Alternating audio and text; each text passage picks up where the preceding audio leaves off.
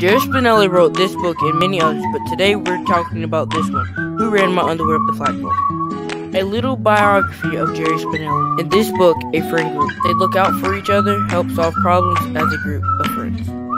Spinelli uses dialogue to help the reader understand what the problem is and to show how the group of friends solve problems. Spinelli uses description to describe the details of the story. Spinelli uses dialogue to help the reader understand the issues in the story.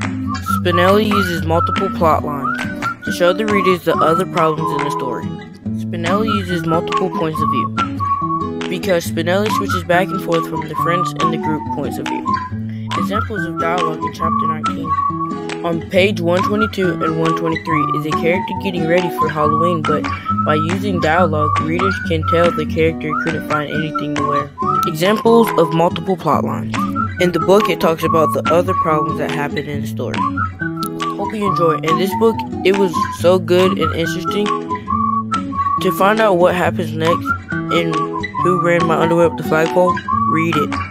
Read it! Subscribe to my YouTube channel at DJJ Lookout 123.